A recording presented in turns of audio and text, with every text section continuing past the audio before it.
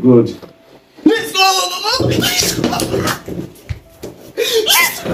Oh my god! Oh my god! Guys, see! I'm making 10,000 in profits! I'm making 10,000 in profits! Let's go! Let's go! Yep, that's me.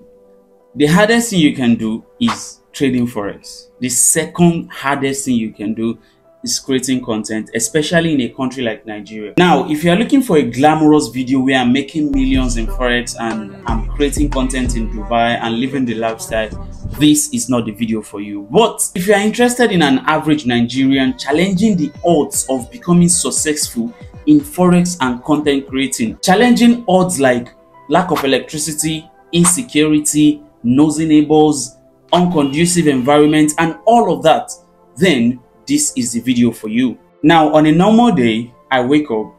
Let's pretend I just wake up. Okay, so the first thing I always do is check my chart. Yes, that's bad, I know, but will I stop?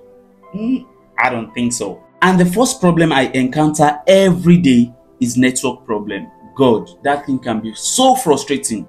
After a whole lot of shenanigans, I was able to figure it out after putting my Wi-Fi inside a port and putting it on the roof of my house. Yes, I did that. So normally, I will start by analyzing the chart from the daily time frame to my entry. That's if there is any entry, but I won't be getting too much into that because this is not an analysis video. This is just an update in a day of my life. So once I found my entry, I would enter and then update my Telegram channel of 38 members. LOL. I just created the channel just a month ago or so, so don't blame me for having 38 members on my channel. So I updated my Telegram channel, and before I go back to my charts, we are in profits, baby. And you might be like, $1 profit, are you serious? I said I was struggling. What were you expecting? $1,000? Bro, okay, let me now explain why the profit is actually $1 after that kind of move. I'm doing a challenge of $10 to $50,000, and I just started. This is day 9. Today is day 9 of the challenge. So in fact, I was at drawdown before I now started making profit again. So it's normal for me to have that kind of profit at first, but as time goes on, it will keep increasing as I'm increasing my odds. I say odds as I'm increasing my lot size. So there's no big deal in having $1, $2, $3 profit if you are consistent with that. As time goes on, you will scale up. That's all about forex. That's all what forex is about. If you can't scale up and you are looking at the numbers, you will lose. Anyways, I left the trade to run and I went to get myself cleaned up. And when I say cleaned up, you might be thinking some shower, some body care or something. Nah, I just want to brush my teeth with a very hard brush that can damage my ribs, and then probably wash my face or something. That's what I mean by clean up. Anyway, so after that, I get back to my chart and we are all green, baby. And then I lay on my bed to watch some Netflix and chill, and then put one eye on my trade. This is how I do that. I, hold the mouse on my bed and then control it from there, watching my trade as it runs. And after 2 hours, TP hit $2.5 in the back, baby. That might seem small to you, but trust me, it is not. You must be wondering by now how the hell I made $13,000, me that I'm making $3, and I'm excited. How is that possible? Let's get into the video. So after my TP was hit, I closed out on the trade and I was watching my Netflix until I fell asleep. And they brought lights while I was sleeping, which woke me up, and I had to shoot content because one thing is, if you are in Nigeria or a country that does not have 24 hours electricity, once you see anything that looks like electricity, you have to be ready to shoot, like at a glance.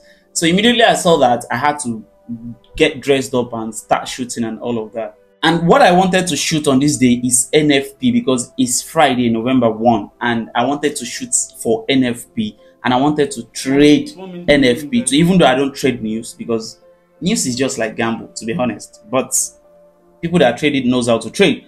But anyways, so I wanted to do that on live and also on live on TikTok. So I had to set my camera and all of that, and I went to my demo account, one of my demo accounts, like with an S, and I entered multiple trades until I hear this sound. You know this sound, right? Yeah. And then I was waiting for the news, hence this video. And when the news was about to come out, I was already down $5,000. Who does that?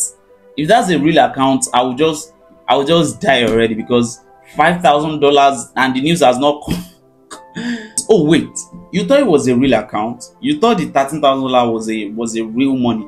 Oh, sorry to disappoint you, but it is not. I'm struggling. If I make $13,000 on a real account, do you think I will say I will put on this title that a struggling forex trader? I will change it to Forex Lord made 13 or Forex King or something like that.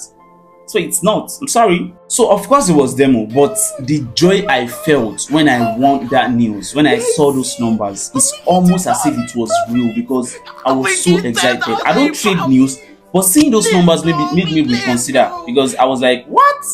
I could make this just in 1 second or so. So it was fun, but I don't think I'll still be trading news, because it's just gambling, and I don't have the money to gamble yet. Now, the lesson here is, if you want to trade news, make sure you can lose that money. Make sure you know you want to gamble with that kind of money, and you won't be affected if it goes anyway. Even if there is profit, you just be like, oh cool, and you just collect your profit. Or if there is loss, you be like, I already forgo of that money. Do you get? Don't trade news with the money you are supposed to use to trade real accounts and scale up. You don't do that.